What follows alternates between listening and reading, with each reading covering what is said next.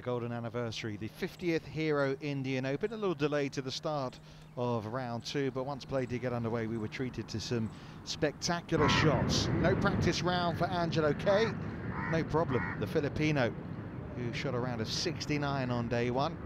This was to close out for a birdie at the difficult ninth, and then it went for a round of 68 that leaves the consistent Filipino at 7 under par. SSP Chaurasia has won a big event on this golf course, the Indian Masters in 2008, and a lovely putt going in there at 12. 68 for Chaurasia. He's also at -7. Adam Gruen put in his best performance of the season in Macau a couple of weeks ago, and he's kind of picked up where he left off. 69 yesterday, 5 unanswered birdies for him in round two, the last of which coming at the 14th, taking him into 4th position at 8 under par. Leading the Indian Challenge is Rahul Ganji. He's played the last couple of seasons in America on the Web.com tour.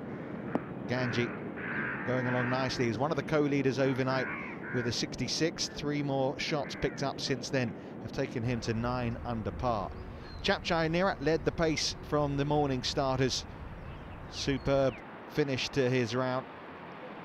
Birdie there at the 3rd on his way to getting to 10 under par after 2 days. But it's Siddikur, who led at the halfway stage in Macau a couple of weeks ago, who led after 3 rounds here at the Sail Open early this season, who after a 66 yesterday turned on the style again. He had an eagle at the par 5 first, saw that birdie there at 13, and this was for another at 15. A second 66 in a row, 12 under par for the Bangladeshi, looking for a second Asian Tour title. He leads by 2.